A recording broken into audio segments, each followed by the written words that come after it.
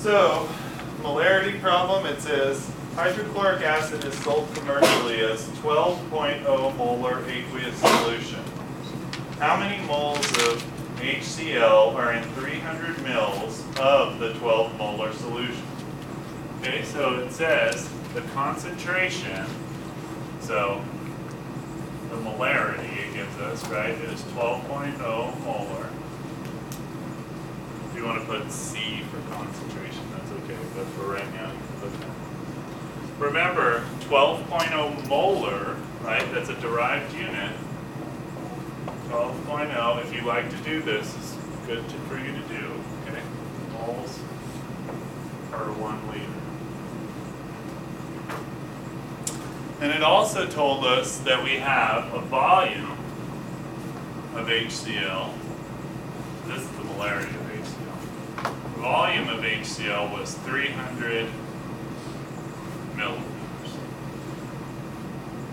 So we have 300 milliliters of HCl, and for every 12 moles of HCl, we have 1 liter of solution.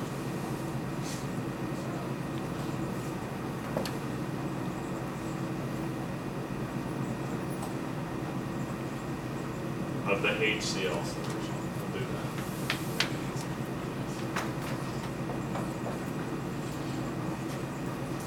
Okay. So, notice these are in milliliters, right? So these are in liters, so we want to convert milliliters to liters. So,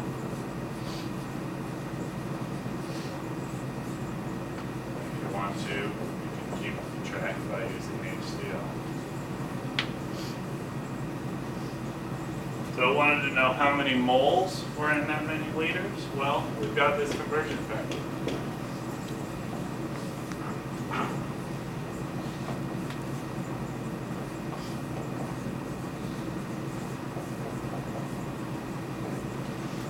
So here, liters of HCl cancel there.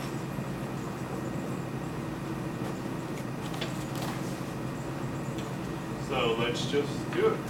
300 divided by 1,000 times 12.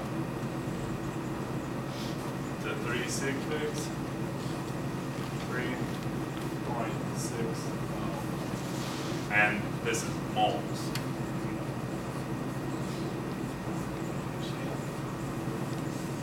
So that's how many moles of HCl are in 300 mils of a 12 molar HCl solution.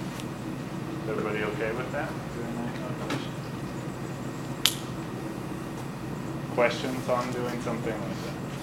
Again, this is just another conversion factor that you guys know now. Okay, molarity equals moles per liter.